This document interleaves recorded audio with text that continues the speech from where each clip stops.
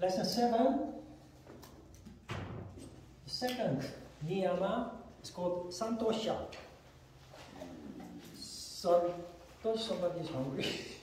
Santosha is the practice of contentment, which sounds very similar to non-desire, but is a little bit different.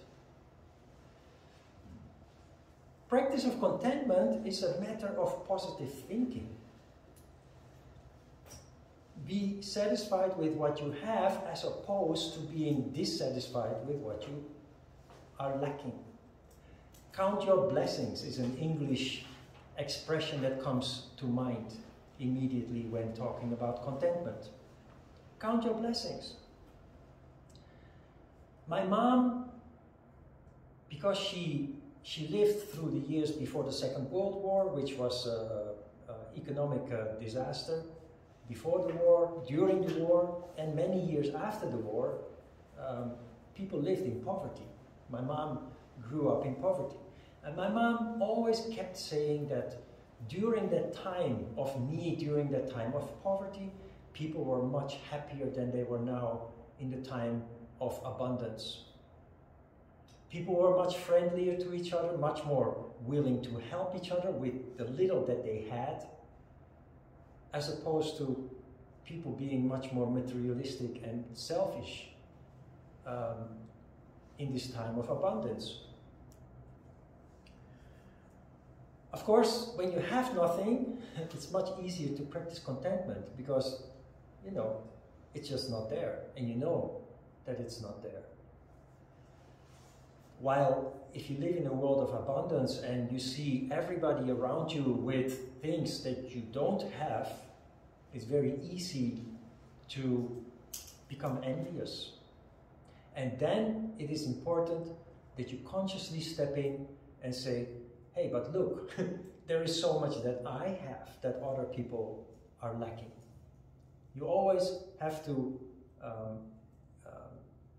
turn the tables. Just think positive. It is human. We need these yamas and niyamas because they are dealing with human behavior that occur subconsciously, instinctively, but always lead to conflict, lead to disharmony. And the reason why we need harmony is, of course, that harmony is the foundation for growth and development. That's why sattva is so important. It's not a luxury. Spirituality is not a luxury. Sattva, harmony, is not a luxury. It leads to incredible developments in the human being. And very importantly, the opening up of the crown chakra, where there are latent characteristics that otherwise barely manifest. So always remember this. Yoga is not a new age fashion thing. It's a necessity for humankind. If more people would practice yoga, there would be less conflict, there would be no war.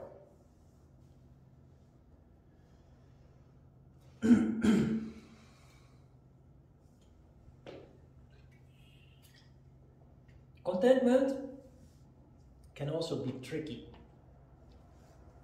And that always reminds me of my grandfather from my mother's side,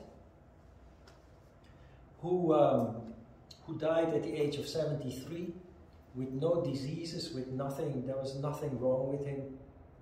He was just done with life. He had nothing to complain about, basically. He had raised 5 children who were doing great. He had many grandchildren. But my mom used to go every Wednesday, she used to go to his house to clean up a little bit. And one day on a Wednesday morning, he said, Truus, my mom's name is Truus, I'm going to blow the crow's march. Literally translated from Dutch. He was going to blow the crow's march, which means I'm going to die. And lo and behold, that night he just passed away in his sleep. No diseases, no heart problems. He was just too content. If you have no passion, if you have no ambition, life is over. Especially when you're old, you will be done soon. You can see, as an opposite of my grandfather's attitude, there is, I always forget his name, this English documentary maker. Thomas, help me out. The British documentary maker who is now in his 90s, Sir David Attenborough. David Attenborough, thank you. David Attenborough is in his 90s. You see him on TV, you wouldn't believe it. He's so passionate, he's so engaged, he's so enthusiastic. And that's what keeps him healthy, and it's what keeps him going. The moment that you have nothing to be passionate about anymore, nothing to be engaged about anymore, enthusiastic about anymore, because engagement, enthusiasm is vital energy. It is the energy that keeps you expanding, growing, manifesting. My grandfather already, when younger, he was too content. I say that with a smile, but actually his whole family suffered because of it. It was already a very difficult time because of the crisis, the poverty. But my grandfather was not inclined to do effort to take care of his family. He was not a bad man, but he had a very simple profession. He repaired shoes, and he did that at home. And of course, that doesn't make much money. And he also didn't feel any motivation to do a little more effort to take care of his family.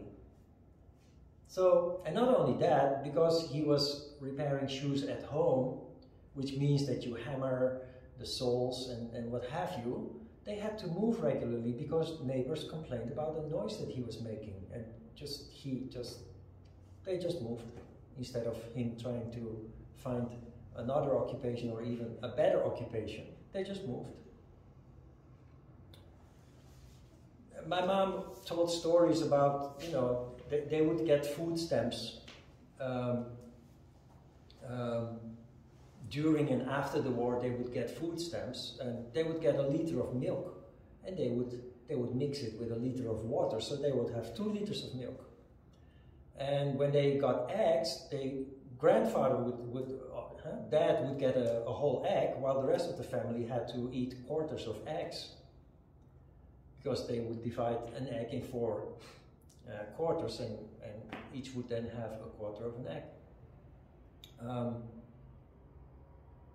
What I'm telling here is that contentment often can be confused with laziness, and there are a whole.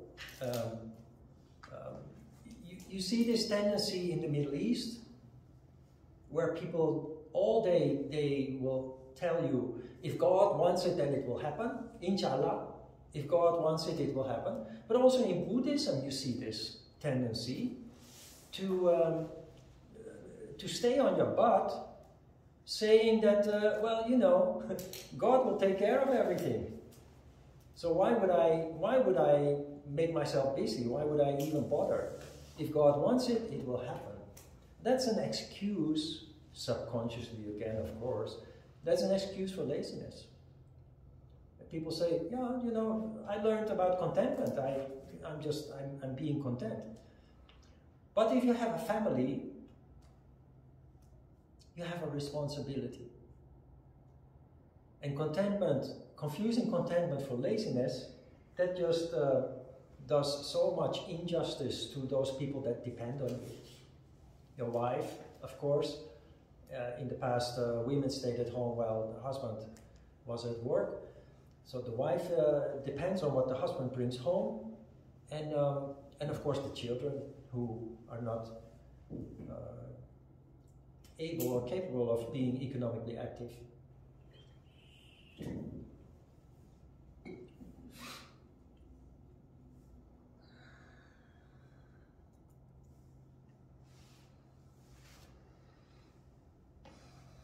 I told you the story a little bit about my passion for cars.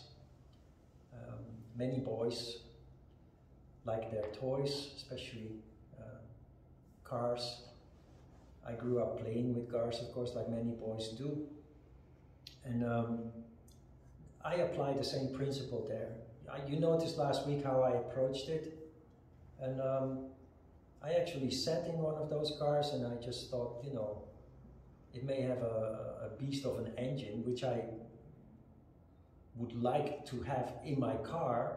But then again, if it's just the engine, as opposed to all the other things, I counted myself rich with my Kia, because it's really a wonderful car. And it's one of the first cars that was designed by Schleyer, who came from Audi. Actually, was the top designer from Audi. Came to Korea to work for Audi, for Kia, later for Hyundai also, and led to this huge turnover of these Korean brands becoming premium brands, in fact.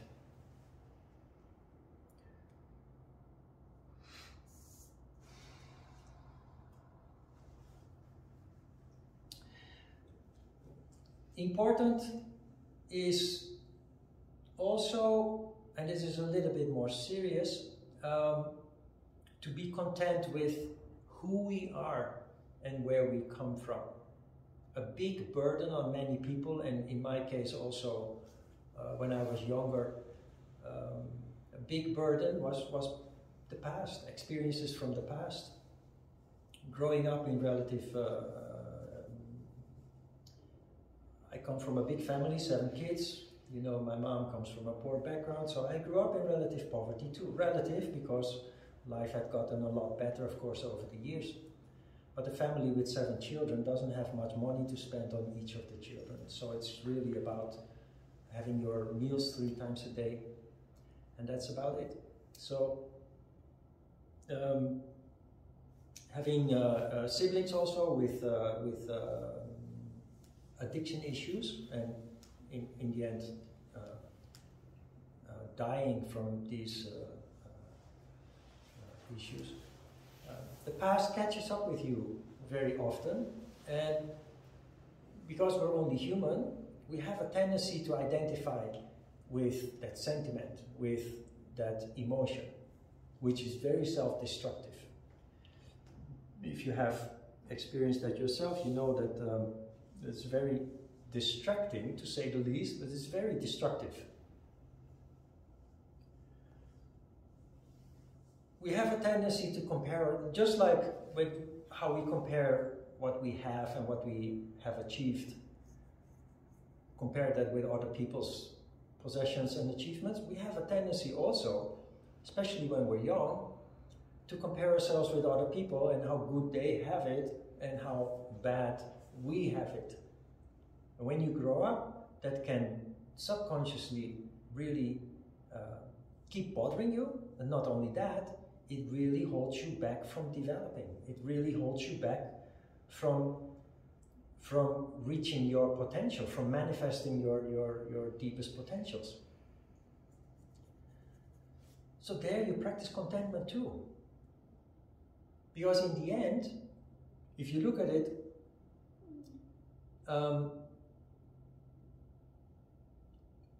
in the end, experiences in life, on the surface, they may look painful, or we think that it is not fair that we have been given such a life. But further down the road, you actually see that experiences actually lead to growth, lead to maturity, lead to the manifestation of potential that otherwise would not have been triggered because of the challenges that potential comes out. But that happens especially from the day that you start practicing contentment. Because as long as you stay stuck in the emotions, you literally stay stuck. You do not evolve, you do not grow. It's more or less like you get stuck in a sense of self-pity. lamenting the cards that the universe have dealt to you. There's a very negative and fatalistic approach to life. But again, it's very human. Human beings have a tendency to approach experiences in life like that. Practicing contentment allows you to make lemonade out of the lemons that life gives you. It is strengthening you rather than disadvantaging you. Painful experiences, obstacles, challenges in life, they are there to shape you and to prepare you for doing things that otherwise would not have been possible.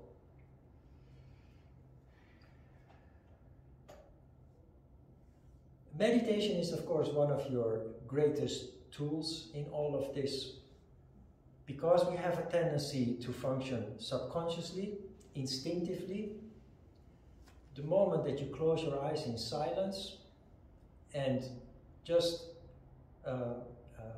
observe, you will become conscious of the subconscious flows of thought, especially related to these kind of issues. So it's kind of like taking a step back from yourself and looking at your processes as a third person. And that is where you start to connect the dots. That is where you start to see the positive sides of the things that you are dealing with, that you are going through.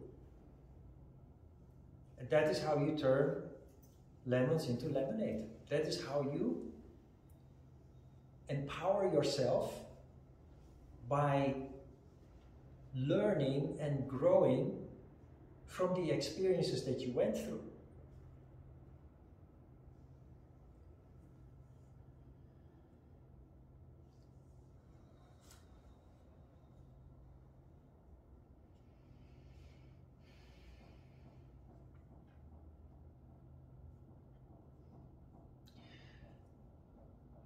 The Buddha, there's a story, there's an anecdote about the Buddha.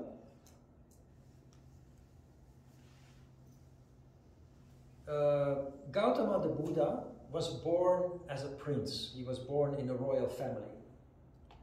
And when he was a teenager, he was about to get married.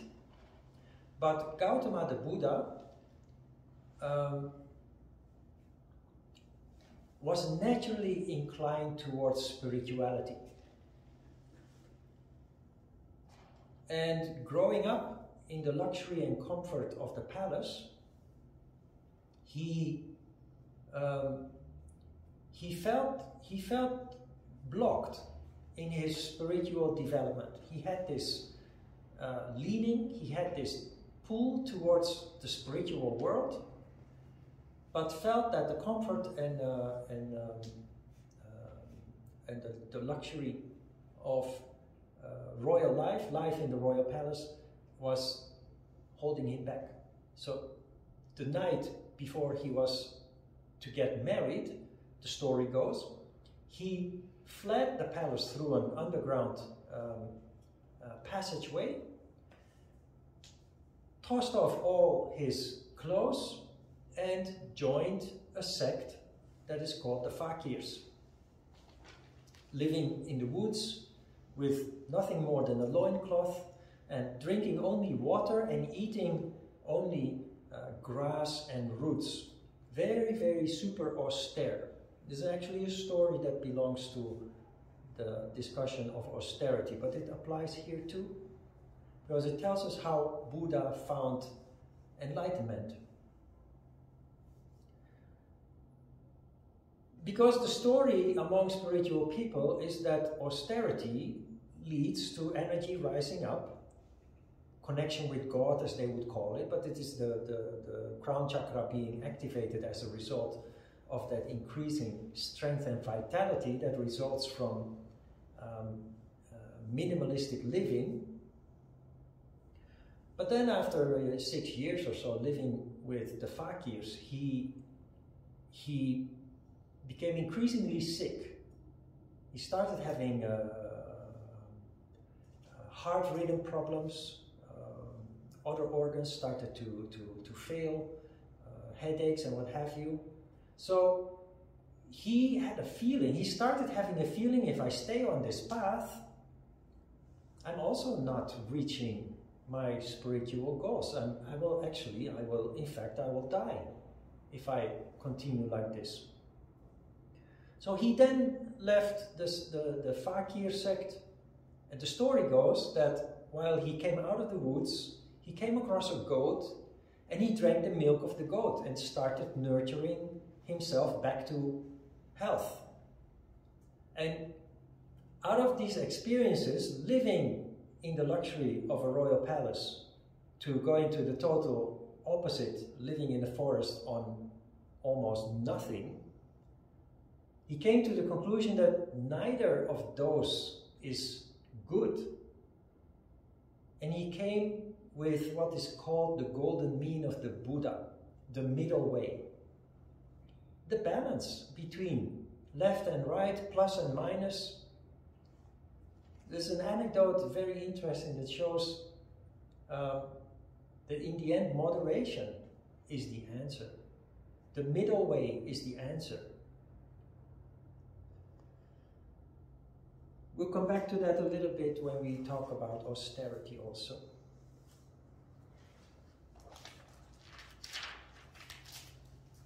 Questions about contentment? Santosha?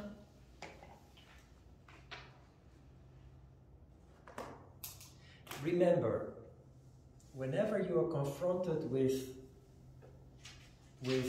adversity, whenever you are confronted with failure, remember this subject, contentment. When things go off the rails, when conflict occurs, try to see that everything in life has a reason and a purpose. And when things do not go the way we expect them to go, when failure occurs or conflict, remember that that is only designed to make us grow further. Remember that that is a moment in time that doesn't last also. It can happen that big things happen, that you lose your job, maybe even a relationship, and you become desperate. Oh my God, my whole life is falling apart. What is happening now? When that happens, you must remind yourself that today is just a moment in time. But 1 year from now, things will not be the same as they are today. Things will evolve. Things never stand still. Practice of contentment here means accepting things as they are. And that is possible when you realize that everything is designed by the higher powers, by the universe, is designed to teach us wise lessons in life, is designed to bring out the best in us. And it comes with pain. Because as the Buddha found out, living in luxury and comfort, having no wants or needs, is killing human beings spiritually. While challenges and overcoming obstacles leads to growth, leads to manifestation of characteristics, qualities we never even expected possessing. Especially when it gets difficult, you must sit down and go into a conversation with yourself. Stay positive. Try to find what's behind all that. Try to find the design behind all that. And you will see, once you start seeing this, you can apply this to all experiences that you had since you were born.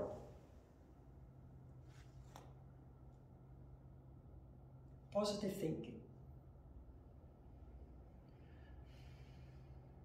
I once heard a foreign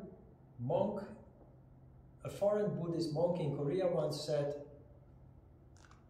it's just what it is. Like a glass of water is just a glass of water.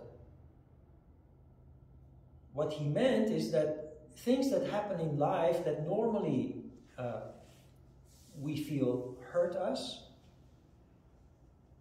or we feel is unfair, they're just occurrences that if we can strip it of the emotion, it's just like a glass of water is just a glass of water.